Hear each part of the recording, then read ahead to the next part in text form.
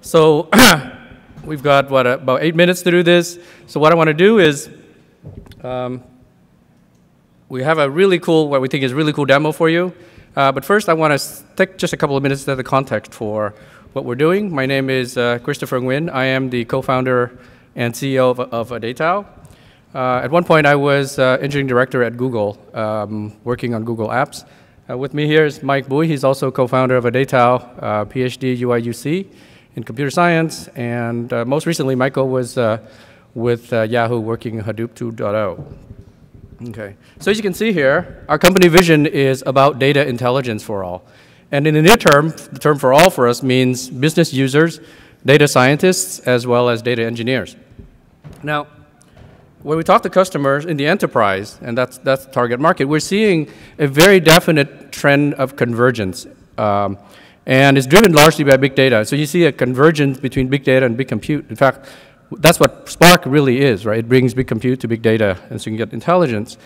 But you also see a convergence between business intelligence and data science, right? So no longer are you seeing in the enterprise users that are on the business side and they have, use Excel exclusively for their BI work, or data scientists on the other side using R and RStudio for data science work. People are starting to say, can I have a unified platform for doing the data analytics? And more subtly, I think this is the underlying trend, is that you're seeing a convergence of essentially our thought stream, the human intelligence side, with the data stream, that is machine intelligence. And this is so in that sense, I really believe that big data in the near term is, a lot of people think it's overhyped, but like the internet, in the long term is really underhyped. So Adatao sits right at the intersection of this convergence. So you see that our product is what we position as one unified workbench for collaborative intelligence, and we'll show you what we mean by that. Now, so we have, essentially, this is the whole architecture of the product. You've got the beauty layer and the power layer. Above it, you have something called P Insights. P stands for predictive. P Insights is the layer that the user interacts with. There's a web interface, RStudio, if the users like that, Python, and so on, various shell interfaces. That's the layer that exposes the beauty of the product, the front end to the user. But that layer is nothing without the power underneath, and what we call P Analytics. And Spark is wrapped inside of this. So P Analytics is that layer that moves massive amounts of data in seconds. So between that, it allows a lot of fluidity so that the user can interact with the data in a very organic, natural, thought stream kind of way. So without further ado, we're going to get into the demo. So today's demo, we're using an 8-node cluster, very, very small. Has a master and 8 workers. And for the data, we're using the airline data set, the classic airline data set. How many people here know about the airline data set? OK. So it's about 12 gig of data, 123 million rows of flight data in the US between 1988 and 2008, and it has information like flight delay and so on. All right, so then, in the interest of time, if you remember nothing else about my demo, just remember this one thing: we're hiring. I have to get that in. All right, so go ahead and. Okay, do you want to reset because I will have to type. Okay, all right. We're fighting on who gets the space. All right. So what you're seeing here, okay, is the front end of the Adatao P Insights. So the model that we have is a very fluid document model. You're seeing basically things that look like Google Docs, which I was associated with, or it could be Microsoft Office 365. The really interesting thing is, of course, you go in here and you can create images and text and everything else, but this has some secret powers. And Mike is going to show you some secret power, which is the ability to do embedded analytics right inside the document on big data. Put this here. OK, so could you scoot over? I have to speak into this. All right. Okay, so what Mike is doing is just creating a normal document. Okay, so there's a title to it. Maybe say hello to people, right? All right. Now, the interesting thing is this document is connected to the cluster that is mentioned. And that cluster has data in it, the airline data set. So with a single command, Mike is going to connect to that data set. Okay, so that flight info data set. And by the way, you can see some of this stuff here called DDF. We'll talk more about DDF at the sort of the underlayer of this in this afternoon's presentation. A very interesting architecture. So once you have that, there's this interface called Smart Query that we have. Essentially, it's a natural language interface. It understands the commands that you are giving to it. It also understands the schema of the data underneath. So very fluidly, the user can type, and very much like a Facebook search, they can interact with the data. Right, so here, that happened in real time. Mike just did a aggregation of arrival delay by month. So as you expect, you can see that December, because of all the holidays, has a lot more delays, and also the summer months, June, July, and so on, August, right? So this interface is very, very easy to use. You start just typing a few things, and the system essentially just helps you along. So next, you're going to do, okay, he's going to do the same aggregation, but by day of week. And sure enough, you see that Friday is the worst day to fly, okay, and then Saturday is the best day to fly in terms of delay. Okay, so that, again, that aggregation took place in the cluster over 124 million rows or so in seconds, thanks to the P Analytics engine with Spark underneath. How about calendar? Okay, yeah, so. Heat map. Okay, so this is a heat map of cancellation frequency over the 20-year period. So with this, at a glance, you can see, well, there's a lot of. It can take a few minutes. Okay, Yeah, well, it's done. So here you can see, for example, 2001, right? 9/11, there's a lot of cancellation right after the event. So at a glance, you can see all of this. Very fluid interaction with the big data underneath and very easy sets of commands. And of course, we also support other languages like R, SQL, and so on. You'll see that a little bit. But here, with a single click, Mike is going to go and say, view this whole thing as a dashboard, right? So this is what we think dashboard creation should be, right? You should be querying the engine and then say, okay, show me the dashboard version of that, right? You can move that around. Okay, cool. So next, I guess we should show, I should get my laptop. Hope I can get this done right. Okay, so suppose Mike is some business user who needs to do some kind of advanced analysis that isn't, sort of out of reach of this Smart Query language. And so he can bring me in. Okay. So what's the document? Flight info? Yeah.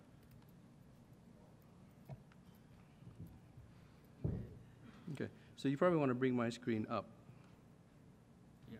Okay. So we have screen sharing, so we can show that on there. Okay. Okay. All right. Somehow I don't see it. Okay. Somehow you've got to be able to move that down. Yeah. Okay, how about that? Move it down. Hold on. Okay. All the way down. I can't see it now. Let's plug this back in. No, not all the way down. Go up. Hold on. It's just stuck a little bit. Okay, there we go. Okay, can you move me back up? Yeah. All right, so there I am. Okay, I should.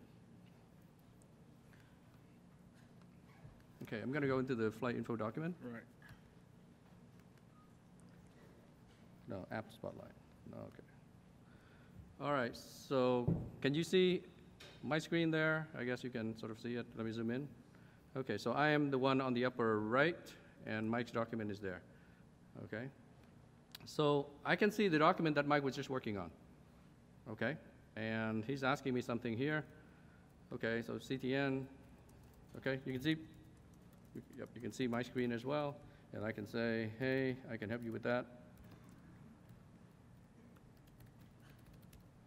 Just watch. Okay, and within the same document, I can, well, let me try to get the command to help you with.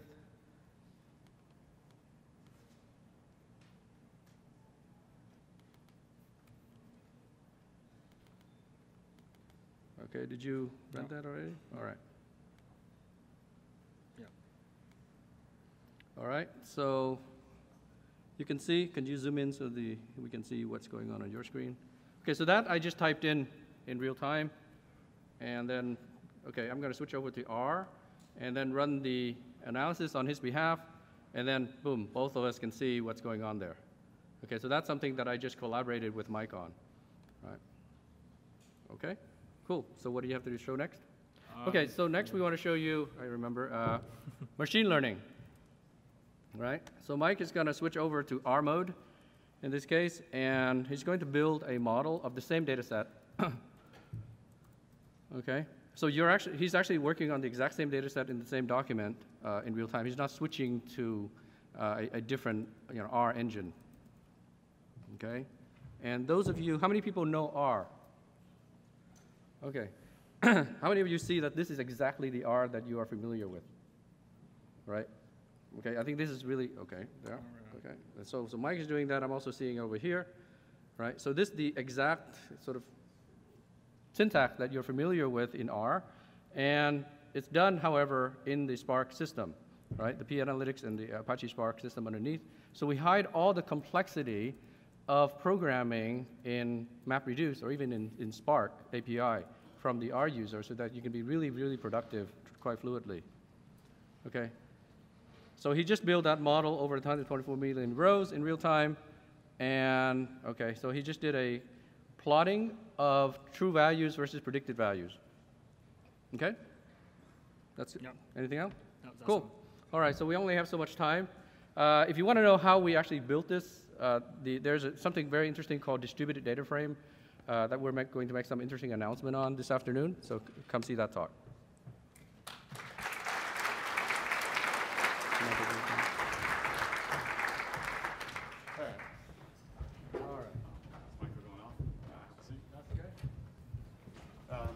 So apparently I was also wrong. So the soccer game starts at 1, but we're getting in the way of something more powerful. Oh, Lunch okay. is at 12, so we stop people from getting food.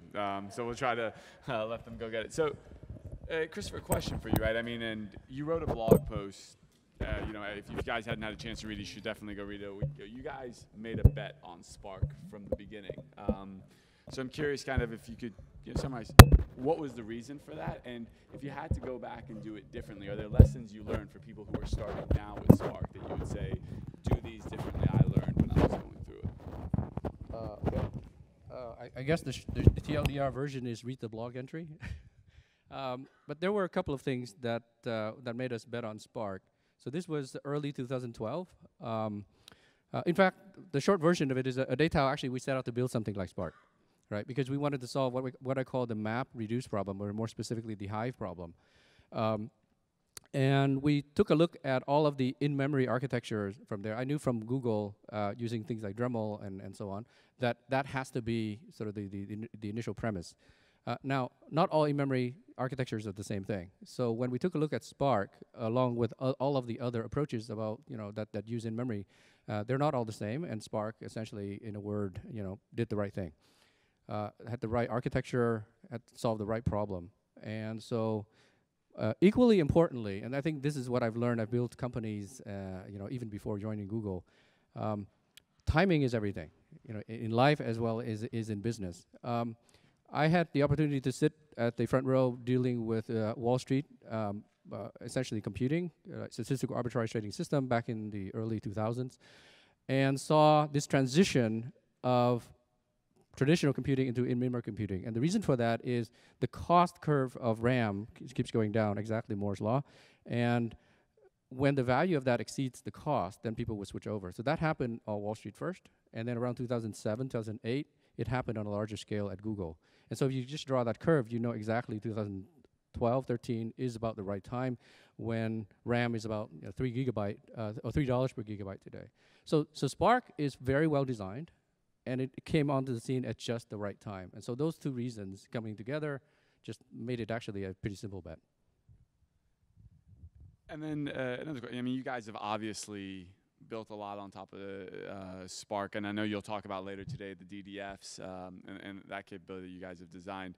I'm curious, what do you look at kind of if you were to pick your, I guess I ask everybody, the wish list of the 2 or 3 things that you would love to see this added to Spark? It would basically enable, the community to be even farther a year from now. What is it? What would you put on that roadmap? I guess 3 things, right? First is a lot of the obvious stuff that we, as we're the application of Spark, and we see this need all the time. Essentially, the enterpriseification, if you can make up a word, of Spark. Security, scalability, monitoring, management, and so on. There's so much work that can be done there to essentially make sure that Spark is the platform of choice when people make a bet about what big compute engine they're going to be betting on. So I think Spark has a great start, but I think there's a lot of work that we all can contribute to. The second thing is a personal passion of mine, something, deep learning. I'm really very excited about it. And those of you on the other side of the machine learning fence, please give me the benefit of the doubt that I'm excited about it in a sophisticated way.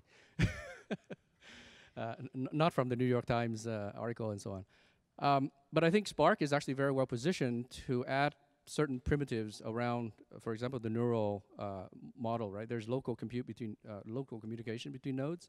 And so there can be additional communication primitives around support for deep learning in the Spark ecosystem. And I guess the last thing further out is I'm actually also very excited about Tachyon. Right? Now, Tachyon today is positioned as you all know, memory-based file system. But I think actually Tachyon has opportunity to be much, much bigger than that. What's happening in the data center is that the network fabric is getting a lot faster, right?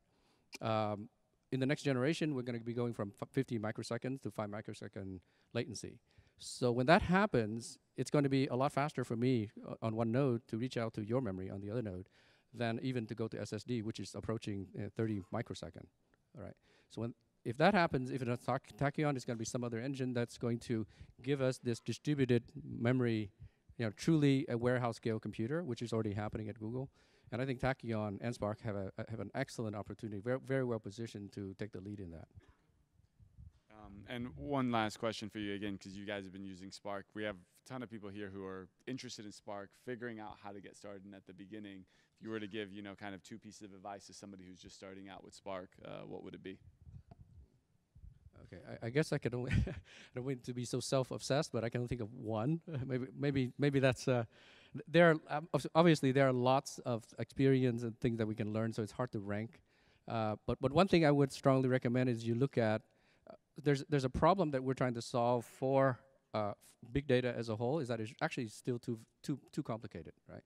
From the top-down view, I as a user want to see the big data world as one big table. Right, and I should be able to do various things with that table. So we're working on something called distributed data frame. Last time when we did the presentation, people were asking how do we do all this R stuff, and we said, well, there's this thing. And so we've sort of refactored all of that into something called distributed data frame. So that may be one very good API for you to look at in terms of being very, very productive on building analytic applications on top of very large-scale systems. And the talk is this afternoon. Christopher, thank you. Pleasure as always. Thank you, guys. Andy, here you go.